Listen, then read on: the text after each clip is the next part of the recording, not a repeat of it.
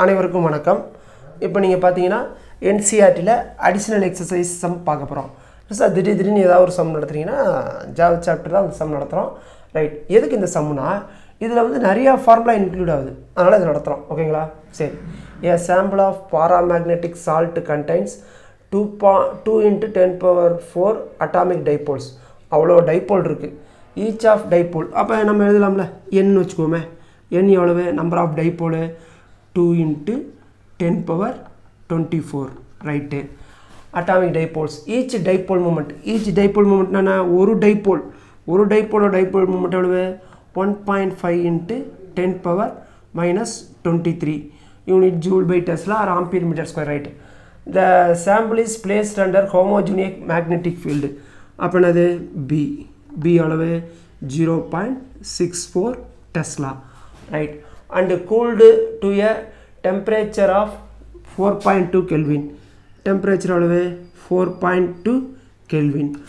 And the degree of magnetization saturation achieved by is equal to 15%. ஒரு dipole moment இருந்தாலும் அது எவ்வளவு தான் அச்சீவ் பண்ணுதா 15% தான். அப்ப 15% percentage வந்து இப்படி எழுதிக்கலாம் 15 right. அடுத்து what is the total dipole moment of the sample for magnetic field of 0.98 Tesla.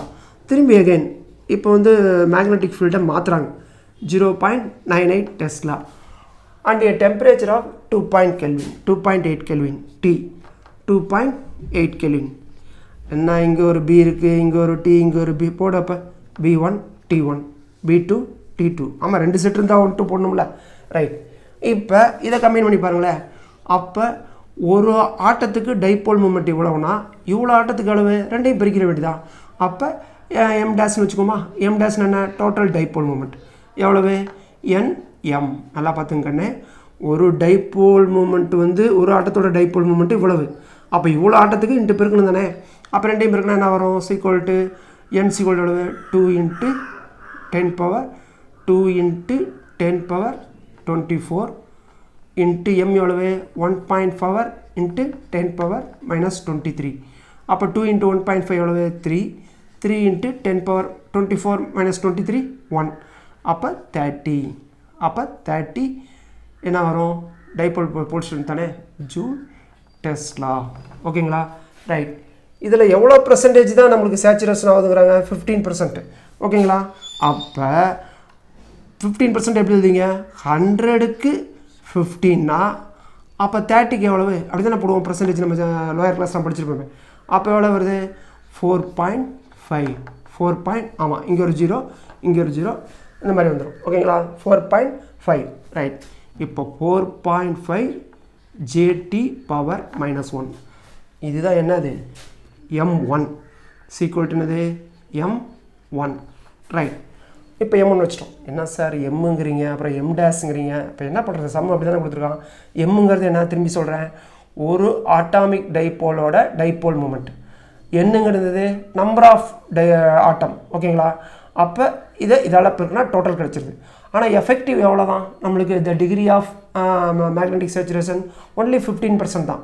அப்ப 15% என்ன பண்ணோம் டோட்டல்ல 15% எவ்வளவு 100 க்கு 15 னா 30 க்கு எவ்வளவு வரும் 4.5. இதுதான் என்னது டைபோல் மொமெண்ட் m1. சரி. இப்போ என்ன கேக்குறாங்க m2 கேக்குறாங்க. என்னது what is the total dipole moment of the sample for magnetic field right. இப்போ என்ன பண்றோம் m2 என்னன்னு கேக்குறாங்க. क्वेश्चन இங்க எழுதிக்கோ m2 என்னன்னு கேக்குறாங்க. ஓகேவா? இவ்வளவு டேட்டா இருக்கு. சரி assume Curie's law. assume என்னது Curie's law. நமக்கு ஃபார்முலா இங்க தான் ஸ்டார்ட் ஆகுது. Curie's law என்னது chi = என்னது c/t. Curie கான்ஸ்டன்ட் மாறுமா மாறாது.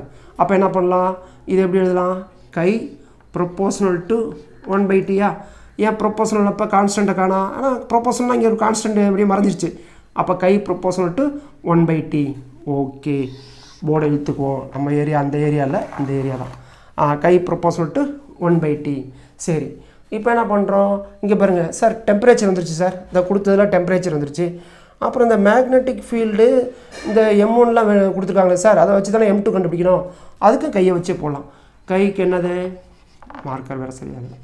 chi proportional to என்னது chi = I by H ஒரு ஃபார்முலா இருக்கா அதுக்கு தான் இந்த சம்ம செலக்ட் பண்ணோம் வேற ஒன்றும் இல்லை I by H னு ஒரு formula படித்தோம்ல intensity of magnetisation magnetic இன்டென்சிட்டின்னு படித்தோம்ல guy equal to I by H sir அப்போ கூட பாருங்கள் சார் I இல்லை H இல்லை மாற்றுவோம் ஐக்கு என்ன formula dipole moment per unit வால்யூமா right இங்கே வால்யூம் ரெண்டு சிச்சுவேஷன்லையும் வால்யூம் பற்றி எதாவது சொல்லியிருக்காங்களா இல்லை அப்போ அது கான்ஸ்டன்ட் தானே அப்போ I ப்ரொபோஷனல் என்ன டைபோல் மூமெண்ட் புக்கில் ஸ்மால் எம்னு கொடுத்துருப்பாங்க நம்ம கேபிட்டல் வச்சுக்கிறோம் ரைட் இது ஒன்று சரி சார் டைபோல் மூமெண்ட் அப்புறம் யார் மேக்னெட்டிக் ஃபீல்டு திரும்பி மேக்னெட்டிக் ஃபீல்டுக்கு என்ன ஃபார்முலா நம்மளுக்கு என்ன இருக்குது ஹெச் தான் இருக்குது ஓகேங்களா அப்போ என்ன வருது இங்கே ஹெச் வேணுமா அப்போ B ஈக்குவல் டு என்னது ஹெச் வேணுமா இல்லை ஹெச் தேவையில்லை ஹெச்சுக்கு பதிலாக என்ன பண்ணணும் B ஈக்குவல் டு என்னது மியூ நாட் ஹெச்சா மீடியம் இருந்தால் மியூ ஹெச் இல்லை மியூ நாட் ஹெச் நான் சொல்கிறது ரெண்டு சுச்சுவேஷன் சொல்கிறாங்க ரெண்டு சுச்சுவேஷன்லேயே மியூ நாட்டாக இருந்தாலும் மியூ நாட் தான் வால்யூமாக இருந்தாலும் வால்யூம் தான் அப்போ அது கான்ஸ்டன்ட் தானே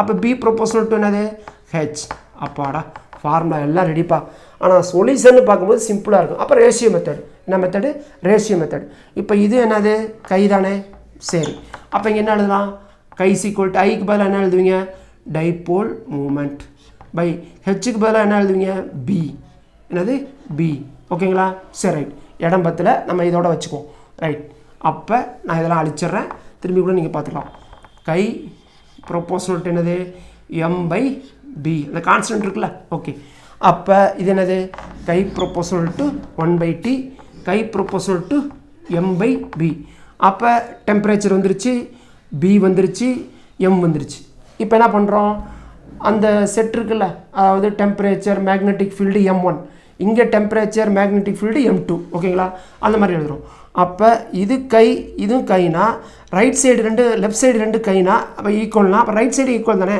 அப்போ எப்படி எழுதுவோம் M by B equal to என்னது 1 by T நமக்கு என்ன வேணும் M2 தானே வேணும் M2 அப்போ M மட்டும் இங்கே வச்சுக்கோமா அப்போ M ஈக்குவல் டு என்னது B by T ஓகே அவ்வளோதான் ஃபார்முலா வந்துருச்சு இப்போ என்ன பண்ணணும் M2 வேணுமா அப்போ எப்படி எழுதுவீங்க M2 என்ன எழுதுவீங்க B2 by T2 இது என்ன வச்சுக்கலாம் M1 B1 by T1 ஓகேங்களா ரைட் இப்போ ரேஷியோ மெத்தட் நமக்கு M1 வேணுமா M2 வேணுமா M2 அப்போ என்ன எழுதலாம் M2 by M1 M2 by M1 M2 எவ்வளவு M2 equal to B2 by T2 அப்போ B2 by T2 M1 எவ்வளவு B1 by T1 அப்போ என்ன வரும் M1 by M2 by M1 equal to B2 by T2 into இது மேலே போச்சுன்னா தலையில் வருமா